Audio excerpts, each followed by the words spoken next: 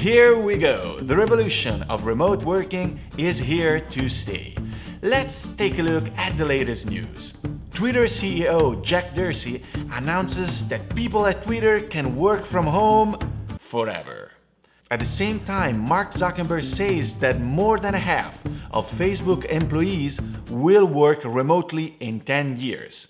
Shopify, Visa, Berkeley, and many other companies are considering the idea too. So let's see what the future will look like and what are the threats and the opportunities of remote working for companies and employees.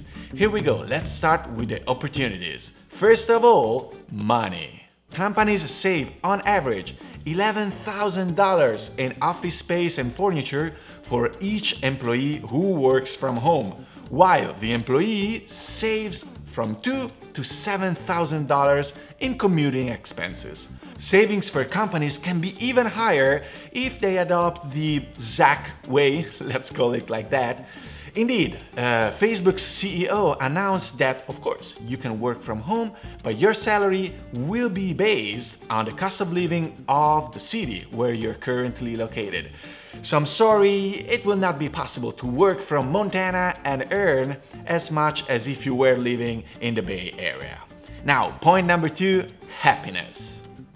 Companies with extended working from home policies have experienced a much better retention rate, and employees are healthier and less stressed. Point number 3, productivity. And this is a very interesting point. Despite having some notable cases like IBM and Yahoo, which claimed that working from home was limiting the productivity of their employees, in most of other cases it's proven the opposite. Indeed, Yahoo itself removed the work from home ban. Let's now switch to the bad side. First of all, we find creativity. Despite the fact that this isn't proven by any data. At the moment, a common concern is that working remotely brings a lack of team building, which leads to a scarcity of innovative solutions. Another downside can be control. 75% of managers claim to trust their team, but they would still like to have them in the office with them. In English, I think you'd say better safe than sorry. In Italy, we say trust, it's good, but it's smarter not to. Anyway, jokes aside, these things seem to be pretty fixable, but there is one point which is preventing most of people from working from home, and is this one.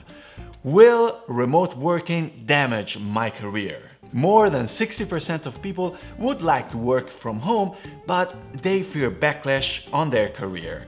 So, data have shown that on average, remote workers get the same number of promotion of their peers in the office, but their salary is lower.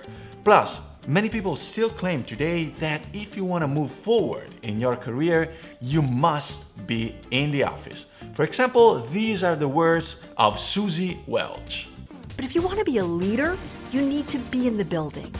Leadership is an inside job, and it starts in the room where trust happens. Some tech companies proved to give exactly the same opportunities in office at home, but it is this global pandemic experiment that will tell us if this is actually applicable in other industries. But what do you think? What is your situation, and would you be scared for your career if working from home? Let me know all of that in the comment, and if you learned something new, then like, share and subscribe to my YouTube channel Tales of Startup, and as always, fai a MODINO.